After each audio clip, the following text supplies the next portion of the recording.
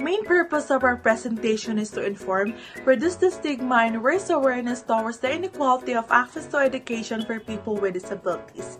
Disabled people are often discriminated against and even marginalized in our society.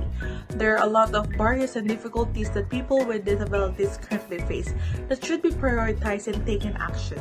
The generalization of this present study would be a great contribution to the vast knowledge about the people with disabilities' achievements and barriers to education. Our motivation for doing this paper are the barriers to education for people with disabilities and the predicaments and difficulties that they are currently facing.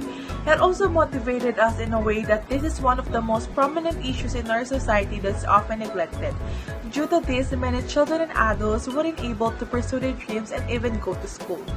We researchers see this as an opportunity to raise awareness and somehow be the way to end inequality and discrimination against people with disabilities.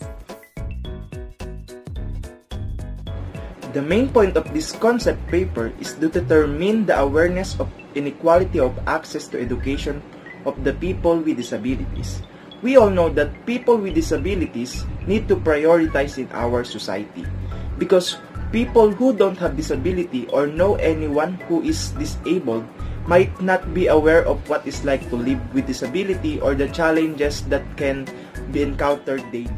On the other hand, no one must be denied because of disabilities.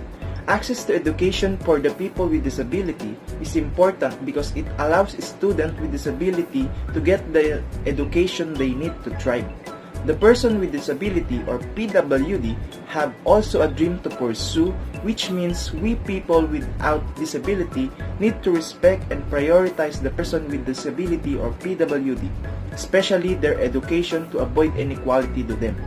Lastly, reminder, good education and awareness are the key to making our society more accessible for all. By gathering this information from our recent studies that related to our topic, inequality of access to education for the people with disabilities, it helped us to find out the details that we needed for this study. The study aims to inform the future readers that people with disabilities should be the one to be prioritized.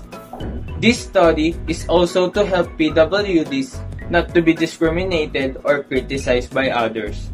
This will help to inform each and everyone that the PWDs have the rights to be educated like normal individuals. Because they are also humans, deserve to learn and serve equally. Being educated is relevant. That is why even PWDs should have the access on it, so that they will be aware of what is to be done and not. Remember that change in our society starts with education.